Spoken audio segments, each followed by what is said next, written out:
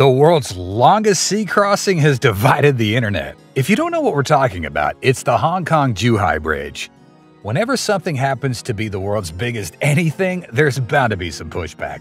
Today, we'll decide whether the world's largest sea crossing is an engineering success or a waste of time, effort, and money. The 34-mile bridge connects Hong Kong with Macau and Zhuhai in China. Ever since Hong Kong and Macau, two previous colonies of Britain and Portugal respectively, were returned to China, there was a need to connect these two with mainland China. This was done to drive economic growth and socially integrate them with mainstream China. The bridge has dramatically reduced travel time between Hong Kong and Zhuhai from 4 hours to 40 minutes on the road. These three locations, otherwise separated by water, are geographically close.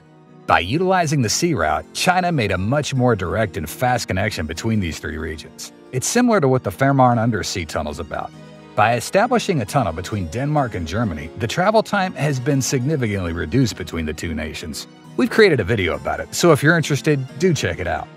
If you've enjoyed the video so far, make sure to subscribe to our channel. We're releasing 2 new videos each week. Zhuhai is a major port city on the Pearl River Delta in China. Sometimes referred to as the Greater Bay Area, it's one of the most densely populated areas of the region, but it's still one of the most urbanized and richest regions in South China.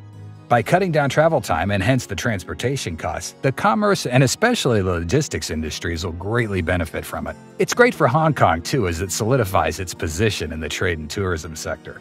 This has created a 1-hour living circle in the Pearl Delta region. Let's walk through the general plan of the bridge.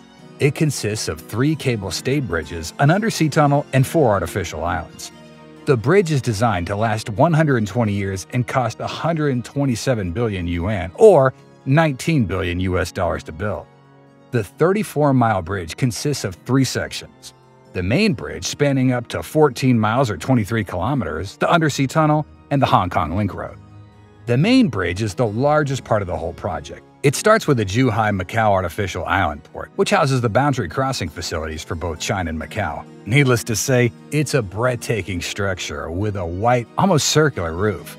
The artificial island port creates a political, economic, and cultural link between the 3 cities. The bridge construction consumed 400,000 tons of steel, enough to build 60 Eiffel Towers, while 300,000 cubic meters of concrete was utilized. The main bridge ends at the sea tunnel. The tunnel is created to provide a pathway for the ships to pass to not hinder the sea trade because of the bridge. Alternatively, ships can also pass underneath the cable-stayed bridges. The tunnel is set at a depth of 146 feet and is 4.2 miles in length. It's an immersed tube tunnel, which means that the tunnel elements will be built on land and subsequently lowered into the sea. On both ends of the tunnel, there are 2 artificial islands, the Blue Dolphin Island on the west and the White Dolphin Island on the east. The road traffic enters the immersed tunnel through the first portal, which is the artificial island. Once it emerges above ground through the second island, that's where Hong Kong's Link Road starts. The bridge is not served by public transport, so private shuttle buses will run along the route. The shuttle service, also known as the Golden Buses, will run 24 hours of the day with bus departures every 5 minutes. One of the criticisms of the project is that there's no rail link. Imagine the biggest sea crossing in the world not having a rail link, which could have made travel even faster. Compared to the Øresund Bridge between Denmark and Sweden, which is a combined railway and road bridge. 2 tracks are reserved for rail and 4 lanes for road traffic, making Øresund the longest combined road and railway bridge in the world. The Hong Kong Road Link is a 7.4-mile dual 3-lane carriageway connecting the main bridge and the port. The Hong Kong port is located on a piece of reclaimed land consisting of approximately 150 hectares. Inside the port, there's an aesthetic passenger clearance building, PCB. Its purpose is to oversee vehicle clearance plazas and public transport interchanges at the Hong Kong port. Its curved roof represents the sea waves and offers unobstructed views. Its skylights filter natural light to minimize power usage for the whole building. Tree-like columns support the roof and provide an airy feel inside. Because of the project's proximity to the airport, there was a height restriction for the roof. For this reason, a total of 81 prefabricated roof segments were completed off-site and then connected together. The roof stretched up to the size of 9 FIFA football pitches. Different types of plants were used to provide greenery and color in different patterns, covering over 30% of the Hong Kong port. On one hand, this project seems to ease the burden of daily commuters like truck drivers, etc., who have to drive hours and hours and pay hefty tolls. On the other hand, getting a permit to pass this bridge is not easy. Those who want to cross the bridge must obtain special permits allocated by a quota system, and all vehicles will pay a toll, albeit lower than the expressway.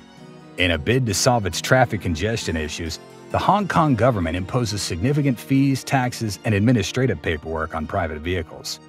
This ultimately means that driving a car on the Hong Kong-Zhuhai Bridge would incur the same restrictions as the current cross-border traffic.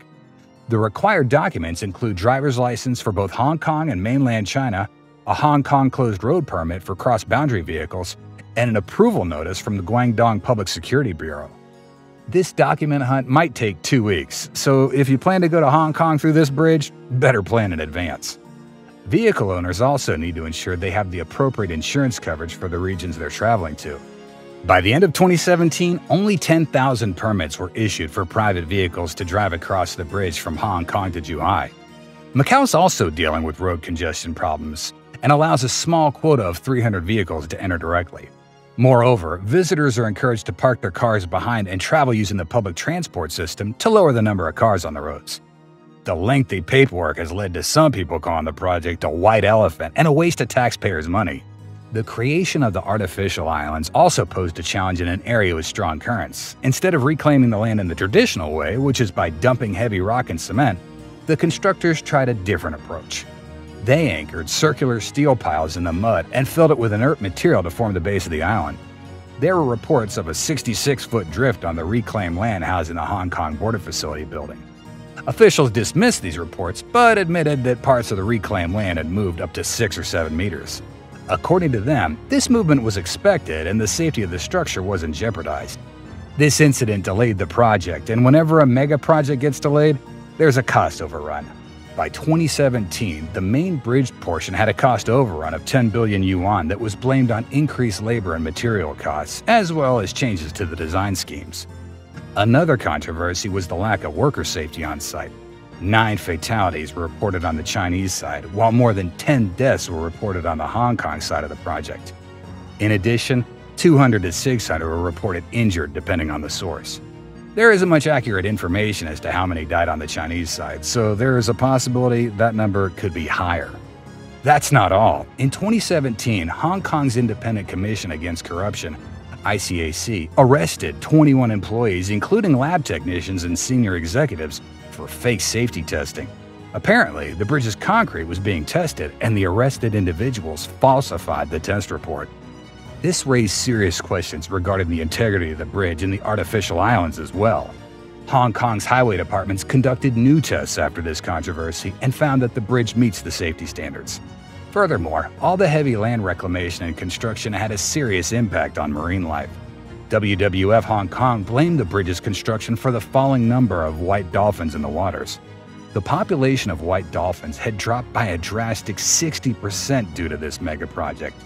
According to WWF, the number of dolphins seen in Hong Kong waters has decreased from 148 to 47 in the past 10 years, and they are now absent from the waters near the bridge.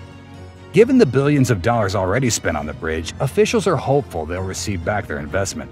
Chinese officials say it'll generate up to 10 trillion yuan or $1.44 trillion for the economy.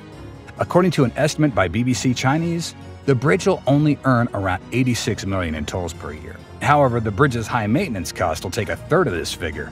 What do you think of the Hong Kong-China Bridge? Does it serve a practical purpose, or is it just symbolically created to connect Hong Kong and China? Share your thoughts in the comments. If you liked today's video, show your support by hitting the like button and subscribing to our channel. We are committed to releasing 2 weekly videos, so stay tuned for our next upload.